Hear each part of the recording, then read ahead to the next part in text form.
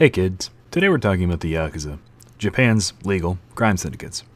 In the interest of time, this video won't be as extensive as I would like, but there is a good video by a guy named Tapakapa that covers the general ancient and recent history of the Yakuza, as well as their current legal status. They don't steal, they just take from the rich, and the poor, and everybody in between, and keep it. The important part is that there were two groups that eventually formed into the modern Yakuza: gamblers, Bakuto, and street peddlers, Tekiya.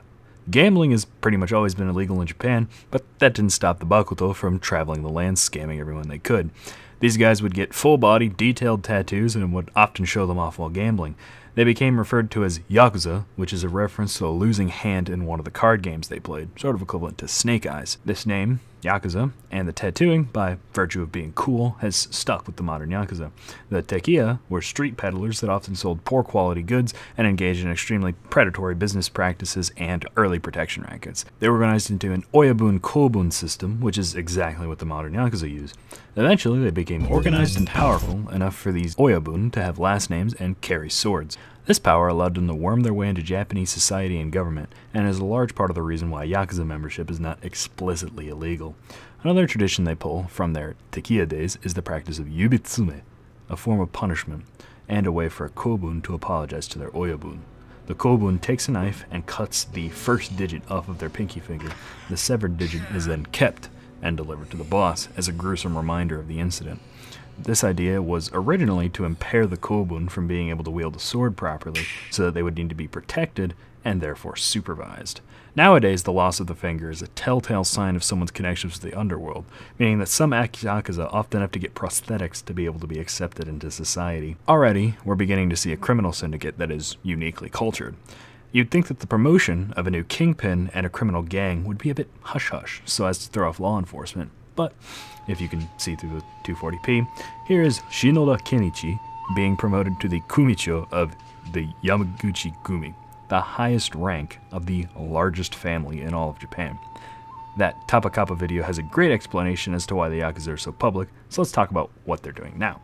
I do need to mention that information on Yakuza activities in both the past and present is very limited. Usually when a gang boss, let's pick El Chapo for example, is arrested, their assets get compromised and published, so we know how much money they had, how much drugs they had stockpiled, and there may even be some paper trails if we get really lucky.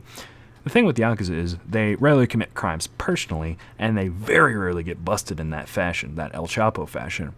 Most illegal operations they profit from are operated by non-Yakuza that pay protection fees for permission to operate.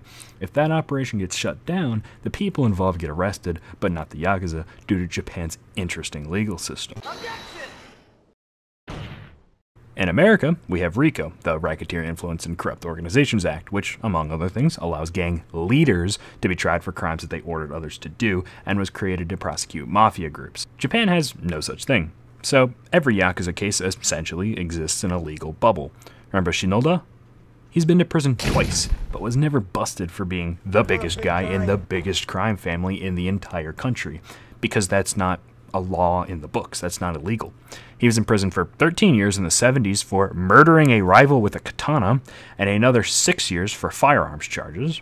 One of the biggest sources of information that's in English on the Yakuza comes from Jake Adelstein, an investigative journalist who is the only non-Japanese to be in the Tokyo Police Press Club.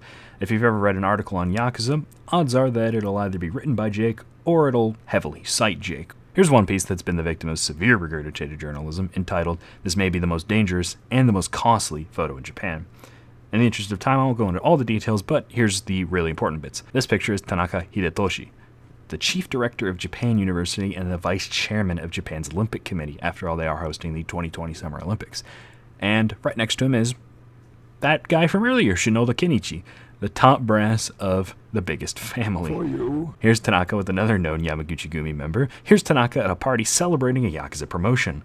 While we're looking at pictures, here's Mike Huckabee, former governor of Arkansas, standing with known Yamaguchi Gumi member Nagamoto Ichu and Abe Shinzo, the current prime minister. This photo doesn't really mean anything since Nagamoto had yet to become a convicted criminal. It's just funny. Back to Tanaka. Remember how he's the vice chairman of the Olympic Commission?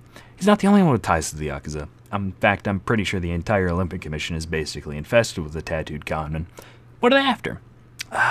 Let's look up how much money Japan has spent on the 2020 Olympics.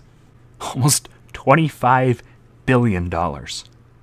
From what I can tell, Yakuza are using labor kickbacks and similar schemes to skim a pretty cut of that $25 billion. Outside of the shadows, the Yakuza do a unique form of racketeering called Soukaya, which involves purchasing enough stock in a company to be able to attend shareholder meetings and then proceeding to make the company look bad in front of their legitimate shareholders. This is used to intimidate large corporations into action, which either involves paying off the Soukaya or some other form of cooperation on the part of the company.